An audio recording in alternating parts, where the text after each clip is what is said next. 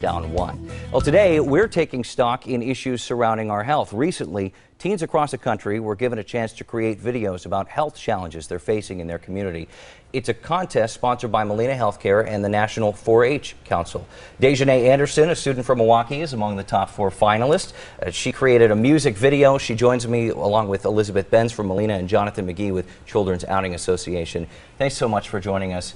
First, I'll ask you the question. So, how did you come up with the idea for this video, and what was the process?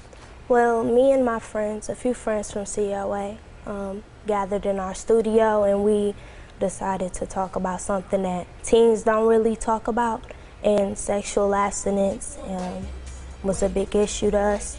So we wanted to make it known that, you know, you can make it known about sexual abstinence. Yeah, try to get the word out. Yeah, get the word out, but in a catchy way. Yeah, I see your video here, and so you had a lot of friends that were behind you here trying to get this going. Yeah. That's great. A lot of supporters.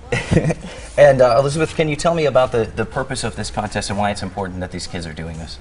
Well, Molina Healthcare and 4-H Council feel that it's very important that we instill good behaviors in our youth. And one of the ways that we can do this is by working with our youth to help get the word out and get the messaging out, as Dejanay did, to talk about matters that are important to them in their local community. So we look to teens across the country to provide us with information on what movements they think we need to be making others aware of in their local communities. Nice. And you're part of an after-school program as well. Yes. Jonathan, can you tell me a little bit about that? Well, COA is a program that try to help kids reach their full potential.